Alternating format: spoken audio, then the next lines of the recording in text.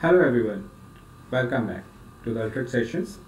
Today we will be seeing how to union the data, how to use union tool to combine our data together. As everyone knows, what is the purpose of union? The purpose of union tool is to combine the data together vertically. When I say vertically, it means I already have some table or some data. Now I have to append new data just below the existing data. So it means I'm appending the new data in the existing file. So this is the reason why we use union tool. So this is kind of scenario where, like, let's suppose you have data for sales data for January, and the same you have a separate file for February, March and other months. Now instead of having these different files, you want to combine the same sales data together. So in this kind of scenario, you will use the union tool. So we will take an example here. I have taken input data tool where I have the central data. So I might have like multiple regions information. So this way I can see that this is the data what I have here. So here if you see that central data is having 2899 records. So I need to merge, or I need to append new data for different 3 other regions.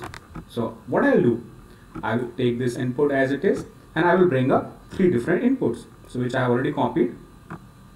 So here you see that this is for central. Now I will change the source for this one.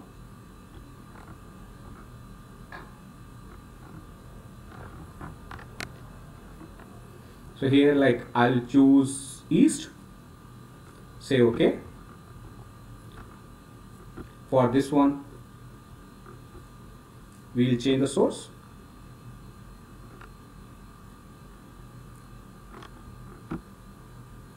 Say south, and the same thing we will do for fourth one. So like this we can have any number of different sources, different files, different data. It doesn't matter. So if you want to combine the data sources, it doesn't matter how many sources you have.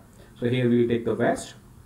So here if you see that I have 4 different regions together. So next thing what I have to do is bring up the union tool. So when I say I'll drag and drop like union tool here and start connecting the connection from here to here. Same thing I'll do for the second one. This is my input anchor. I'll do the same for fourth one. Here you see this is my source.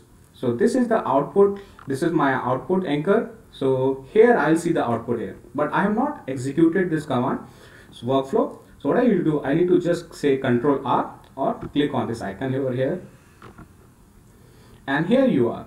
You have the data combined together of these 4 different files, which is basically 9426 records after merging this. So here if you see that 9426, and if you see that, like, if you go to the region, you will have all the 4 regions together. So here you have central, so you have east. You can't see the remaining 2 regions. So okay, let's verify it. So what we'll do, we will bring up a transform. I'll just, for the verification purpose, I'll just bring a summarize tool and I'll take it to the region. I'll say group by. Okay, for the purpose for viewing the data, I will just add a browse tool here. Okay, now I'll execute the workflow. And bingo, we got 4 different regions together. So this way it helps us to understand that we were able to union the data for 4 different files together and it is working.